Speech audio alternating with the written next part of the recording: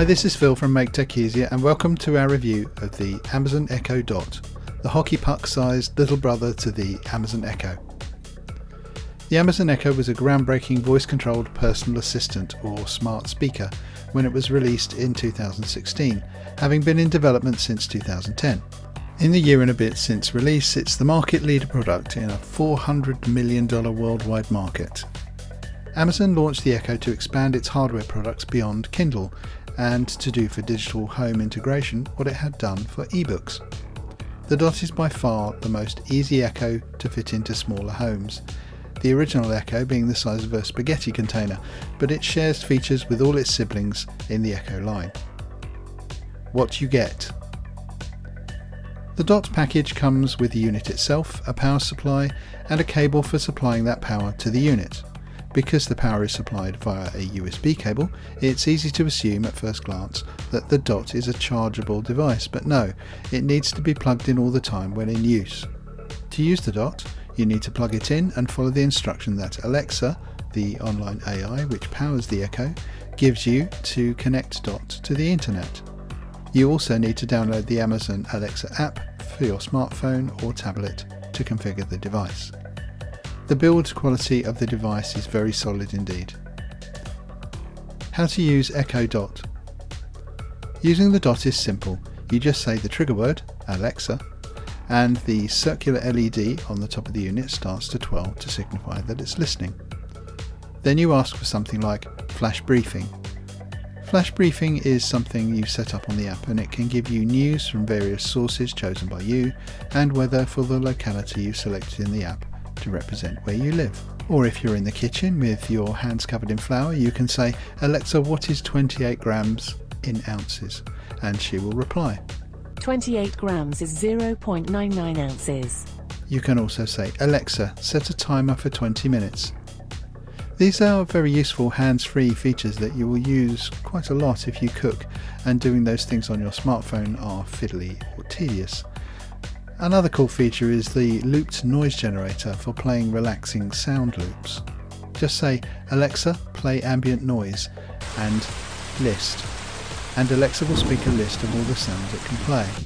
These range from thunderstorms, rain, ocean waves, babbling brook, fireplace and around 30 others, including playing a random sound from the list, our particular favourite. Choose one and it will play the loop until you say, Alexa, stop.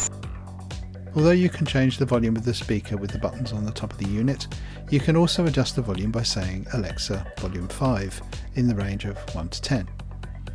As well as all of this, Alexa via the Echo Dot can access and play any of the thousands of tracks on Amazon Music if you are a Prime subscriber, and can even read your Audible audiobooks once your account has been linked.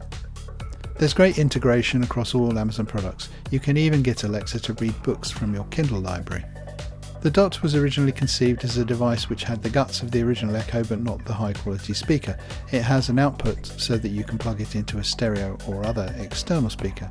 That said, the speaker is pretty decent quality for music or especially radio and podcasts. Conclusion. Alexa is a surprisingly versatile digital assistant which seems to understand any accent and seems to understand what you want most of the time. Of course, it's amazing that you can just talk to a computer at all, but once you get over the initial surprise and delight, you realise that Alexa has the same shortcomings that all voice-operated AIs suffer from. You have to use the right words. It's not possible for you to just say Alexa and then ask anything in conversational English. You have to say the words that Alexa is expecting from its large but not infinite pool of commands. You can add new commands via the skills, but it can be frustrating to have to keep adding commands. Also, you have to think before you speak, as you can't just say Alexa and then keep it hanging for a few seconds while you try to frame a question. One cool thing is that if you forget what you asked Alexa or you want to look it up again, everything you ask is stored on the Alexa app. It's really nice to have a written record of things you searched for or info you requested. Some people are not very good at retaining verbal information, so that's a good backup. All in all, the Echo Dot is a great toy, but is it a tool yet? The answer is very nearly. We look forward to with considerable interest to the new skills that are coming out this year. Check out the Alexa Skills Store on Amazon for the hundreds of custom editions you can add. Okay, that's it, except for this. Alexa, sing me a song. A song?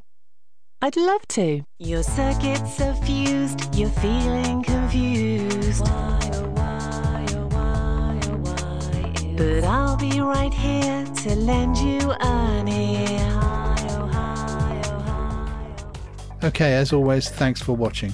And if you enjoyed this video, please feel free to like, subscribe and add your comments below. See you next time.